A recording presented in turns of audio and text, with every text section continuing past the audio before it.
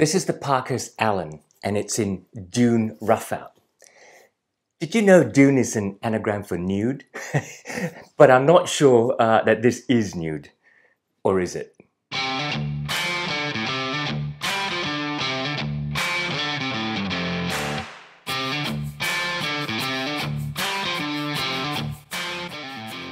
How you going? Welcome to Bootlosophy, and my name is Tech. I acknowledge the traditional custodians of the land and waters around here, the Whadjuk people. This is Parkhurst's plain-toe service boot called the Allen. This makeup is in what Andrew calls Dune Roughout, and I'm not sure if it's a natural undyed tannage or not, but let's go through it. It's a typical service boot pattern, like a World War II Boondocker. 6 inches high at the shaft, a low block heel, single piece narrow backstay strip, and a low profile plain toe. In the Roughout makeup, it's a casual boot, but not rough and ready like a work boot. In Parkhurst's 602, or in this case the newer 602M last, while roomy in the toe box, it still looks pretty sleek, and the almond toe shape is refined. The slightly lighter thread used in the stitching is a nice contrast to the light honey Roughout nap colour, which is also accentuated by the gold hardware.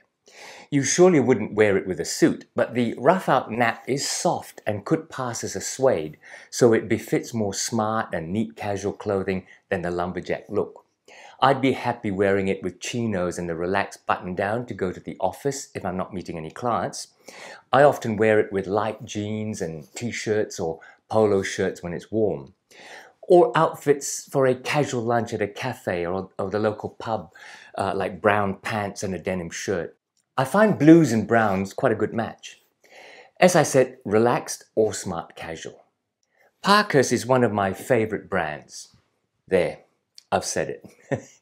I have never received any payment or free boots from Andrew, but I have more than my fair share of Parkhurst boots in my collection which I've bought, and they are one brand that every time they drop some new makeups, I will buy at least one, and I've featured so many in my videos, like this oldie up there of the original spruce kudu.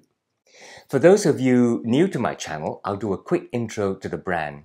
And for those of you who have already seen my other Parkhurst reviews, you can either fast forward or just watch me introduce it again.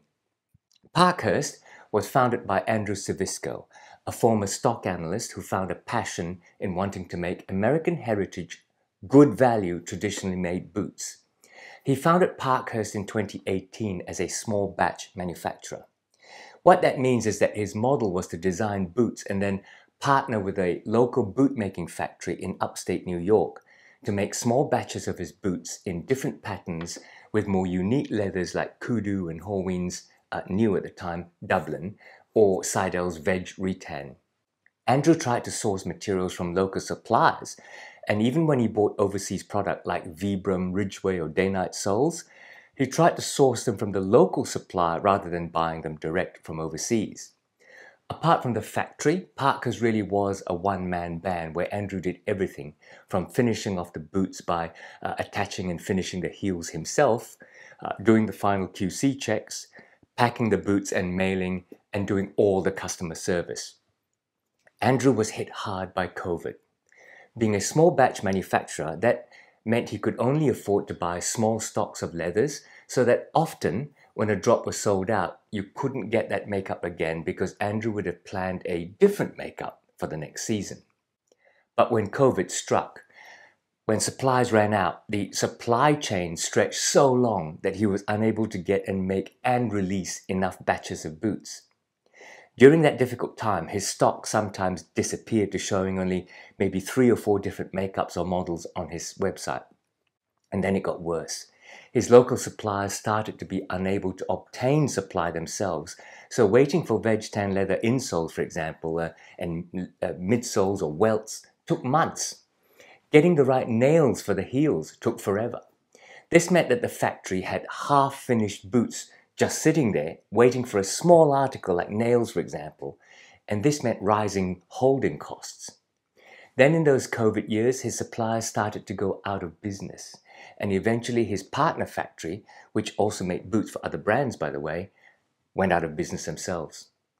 If you ran a business like Andrew, like me, you remember what a stressful couple of years 2020 to 2022 was. If you ran a business, you suddenly knew how short a period you had saved in capital to weather through before it got better. As a management consultant, I saw how most businesses were no more than 4 months sales away from bankruptcy.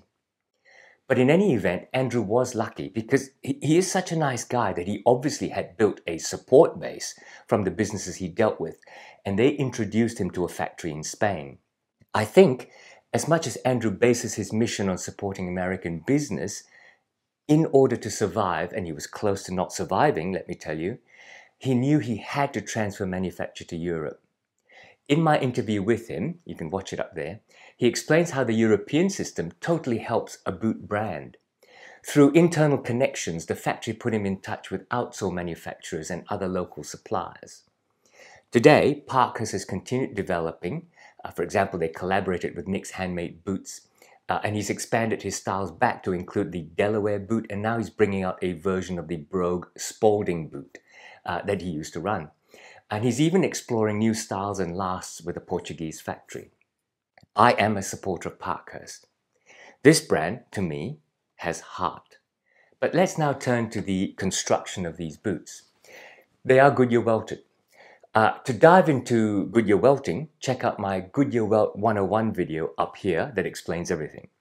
But basically, the inside of the boot, that's the insole and the turned-in uppers, are stitched to a thin strip of leather called a welt that goes all the way around the boot. On the outside, the welt is then stitched through the sole construction. That's this stitch you can see right here. You can't see the inside stitch, of course. Now that's the basis of Goodyear welt reputation for water resistance. The stitches never go through all the way from outside to inside. They're two separate stitches, so the moisture can't wick through. They are also, of course, eminently resolable because your cobbler can just cut the outside stitch, replace the outsole and restitch it back. In this case, as in many Parkhurst boots, Andrew uses a split reverse welt for extra moisture resistance. Now, a split reverse welt is where the welt is partially split and then the top of the split is pushed up against the uppers. You can tell it from a storm welt because a storm welt has the lip carved into the welt. And you can see here that the edge of the split is actually just a raw leather edge, meaning that's the edge of the welt originally.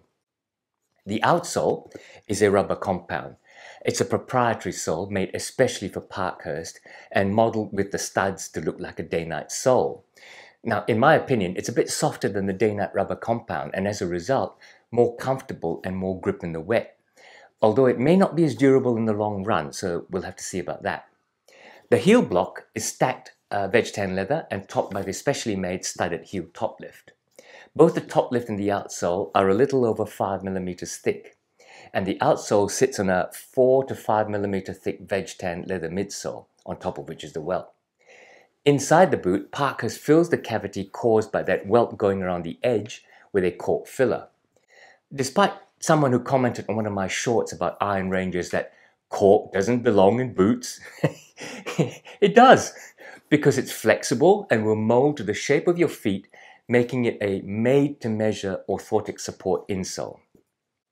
Embedded in the cork is a steel shank that runs between the heel and the ball of the foot, providing arch support and torsional rigidity. On top of the shank and the cork is a veg tan leather insole, and on top of that is a leather half sock liner protecting your heel. Moving on up, as it's a roughout, I don't believe the boots are lined, but they may be in the vamp because it's hard to feel the smooth grain of any lining as being different from the smoothness of the grain side of the leather on the inside. The uppers are a light tan roughout from a Spanish tannery. The name of the tannery is not specified, but that's not necessarily a red flag because European tanneries often contract with lots of brands and sometimes create special tannages for them. And the brand rivalry between the shoemakers might dictate that they don't reveal the tannery as a commercial in confidence matter. At any rate, it's quite a thin roughout. Because of the way reinforcing patches are stitched on, I can't really measure the thickness of the leather, but I would be surprised if it was more than 1.8 mils thick. It's very soft with a very pliable temper, and the hand or feel of the nap is gorgeous. I think it might be a split roughout from the top of the hide, where the hide is split and the grain side split is then turned inside out. This is what Europeans call a suede roughout. In other words, Americans might actually call this a suede, but from the top split rather than from the bottom split. I mean, the nap is much more reminiscent of a soft Charles F. Stead suede than, say, a Wickett and Craig work leather roughout. The Parkhurst website describes their shorter nap roughouts as a tight grain, full grain leather, and is the reverse side of the hide, which kind of agrees with my assumptions. As a casual boot, the leather is sturdy enough, but it's not made for roughout work boot uses. Do not go logging in it. The heel counter is veg tan leather, and it's an internal heel counter held in place on the inside between the uppers and a suede patch at the heel. On the outside, it's reinforced by a heel strip going up the whole height of the shaft. The toe box is structured with, I'm pretty sure it's elastic. The tongue is the same leather, turned the grain side out, but much thinner. It's probably one of my only criticisms because it really is thin. It is semi-gusseted though, right up to the fifth eyelet. It's turned grain side up, as I said, so the only marks after a few months of wear are some pressure marks where the oils have been pushed up against. It's also helped by the fact that the gold hardware is very nicely backed and finished with no scratchy exposed bare metal. The stitching overall is really clean and even. The gap between the double stitches is very consistent. The welt stitches are consistent and evenly spaced. While the leather is thin, it is reinforced where it matters at the collar and down the lace facings. The roughout uppers leather is called Dune, which mentally I think might mean natural, but I think it really just means the color is sandy. The grain side doesn't look as light as some natural leathers, say Natural Chrome XL, so I'm not sure if this is lightly tanned a tan color or if indeed it's been left naturally nude in the tanning.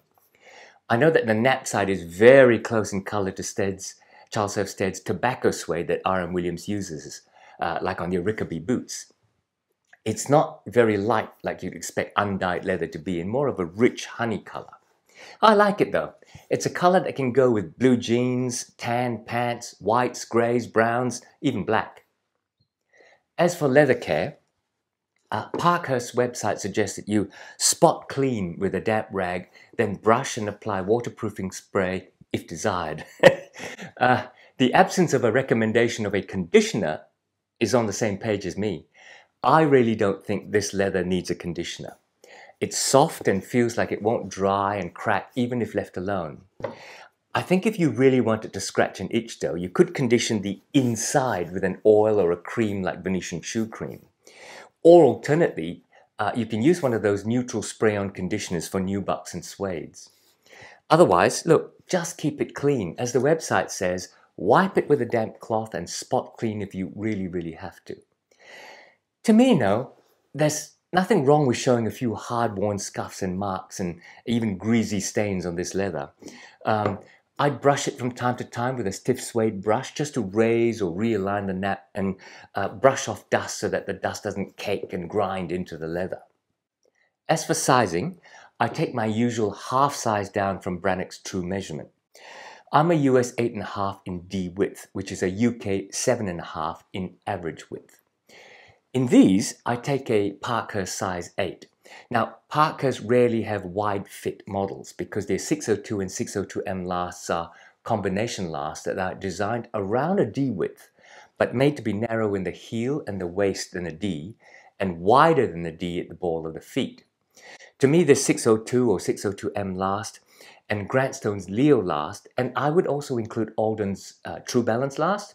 They're the best for my feet, where I have quite skinny ankles, but a wide ball. If you are a wider foot though, I'd ask Andrew about sizing up. He's really very responsive on email and helpful. In terms of comfort, while I was perfect in the 602, I do find I need to either wear thick socks in the 602M or insert a very thin ortholite insole. Otherwise, the comfort is just great. The support and the shape all around makes me feel that my feet are nicely wrapped in the boot. The instep doesn't pinch and my heels are held snugly, so there is no heel slip. Meanwhile, the ball of my feet, which are on the verge of going wider than a D, feel snug, but not tight, like the proverbial firm handshake. Shock absorption is pretty good, and the grip of the studs is good in the urban jungle, including manicured lawns. Look, I haven't worn these up country, but I honestly don't expect any problems if I do. As for value, these cost me US $388 in September 2023, and I believe they're still the same price now. In Australia, I had to pay another 70 US bucks for postage, which is a painful ad. But for $388 US, I think it's bang on price to value. I think so because of the materials, the finish and construction, and for the comfort and plain wearability of this boot. They are in that difficult $350 to $450 range of competition, but I think they hold up well against the Trumans, the Grantstones, and others. But they are my favorite brand, so take that into consideration.